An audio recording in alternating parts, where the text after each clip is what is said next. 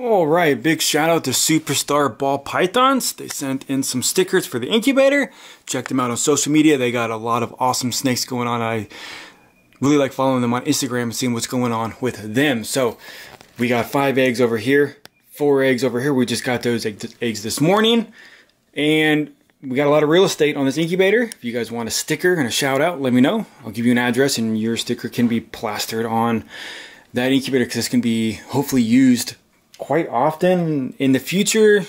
Not much is other than those two, which I'm super excited about. The other 5 females aren't doing anything. So let's go over here. We got a little SAF in here. Just took her out really fast because this girl is super stubborn and does not like to eat very well, which is a bummer because this girl is gorgeous and she needs to eat, get fattened up. She's been on SAS for a while and I just got like 50 of them. So I'm going to try to breed them. We'll see how that goes. But the one snake wants to eat it. So it's a blackhead Mojave, and it is a yellow belly orange dream pied. So this girl has a lot going on with her. And of course, she's super stubborn and does not like to eat. That one's from Justin. This one's from Justin as well.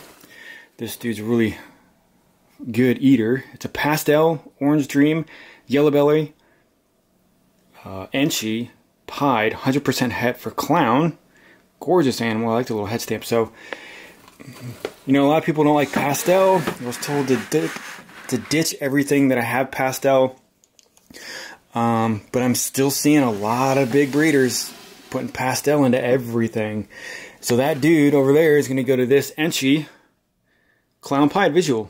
So that should be some killer combos right there. Half of them is going to be visual clown pieds, and the other half's going to be pied 100% clown with all those amazing codoms added together. And we got this girl right here that just shed. This one's from John Chosmer. I got 2 of these females from him, so I'm going to need to pick up a banger male albino. But I don't know what is going to be added into that, but I still got a long ways to go for that. This is the girl that just laid a couple weeks ago, and she just shed.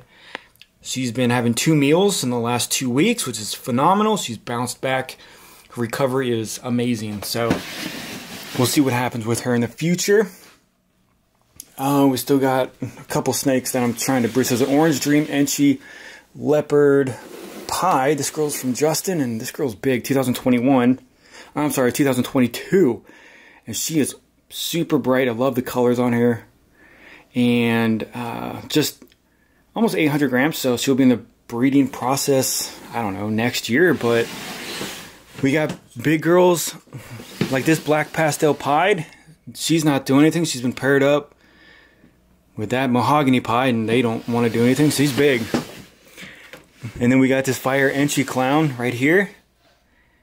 She's big too, and she's been locking up constantly since November, and nothing's been happening. So we got a leopard mahogany clown from Justin. Beautiful snake. Really liking the mahogany stuff. Really dark snakes, which look phenomenal. So super excited to see how this one will grow. And I don't know what male I'm going to put it to, but probably this chocolate leopard clown right here. I gotta go through and clean all these cages.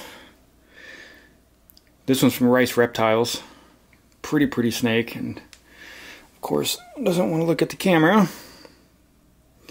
So if you follow me on Instagram, you see plenty of these photos of these snakes constantly. So I got that male who's growing quickly, almost 500 grams. I'm probably going to wait till about 600 to try to breed. I know some people do breed at 400, but I'm just going to wait a little bit on that one. And we got this female chocolate red stripe leopard clown. So you can definitely tell the red stripe fades out the chocolate color, kind of kills the pattern on the head. But really excited to try to get some more chocolate and red stripe stuff into the breeding if everything works out, which it kind of doesn't go as we'd expect. So onward with what the video is supposed to be. Alright, so feeding the rabbit. Hopefully YouTube doesn't shut this down. There is some blood on here, so I do apologize. It was gassed off and then frozen. So here is a male green anaconda. We're going to feed him. nice and easy. We're working things out. He bit me 2 weeks ago, or 1 week ago, but the handling on him has been a very, very challenging but successful journey, like most anacondas are. So we got this beautiful lady in the back, Pop-Tart. We're gonna try to feed her this a little over 2 pound rabbit. We're gonna see how that goes. So normally it takes a couple hours to eat. So when I feed these big rabbits to her, I normally don't show the video of it because I don't have a battery that's gonna last that long. And I'm not waiting around for 2-3 hours to have her eat. And one time I gave her too big of a rabbit. It was like a 3.5 pounder because she's been crushing these 2 pounders. It took her like almost 9 hours and she got to like here and then gave up. That was a couple months ago and she's eaten multiple 2 pound rabbits since then. Well, no, I shouldn't say that. Maybe 1 or 2 since then, but we'll see if she's even wanted to eat. Try not to like overfeed her because rabbits can be super fatty. But I do want to get some nutrition in her. And this girl is super sweet. Okay, so half the side of this rabbit is super bloody, which I really don't want to show because YouTube will not like that. Oh, there we go. It was a long strike. And there we go. And then I got to go in there and clean out her cage. But man, this girl is gorgeous. Beautiful grains on her. I'd say she's almost 9 feet. Possibly 10, so I got another 2 feet before I have to get a permit here in Ohio, which will be super interesting, and that'll be a process that I will go through with you guys as well. And man, this girl is gorgeous. So, like I said, she's super sweet. I can take her out and hold her whenever I want to, with no problems. But I wouldn't want to get in the way of her and her rabbit. And definitely, I need to get longer things from these. These are just from the basically like Harbor Freight tools. And because she could definitely do some damage if she misses and snags me. But we'll see what happens with her.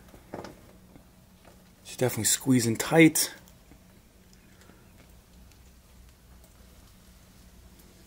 And yeah.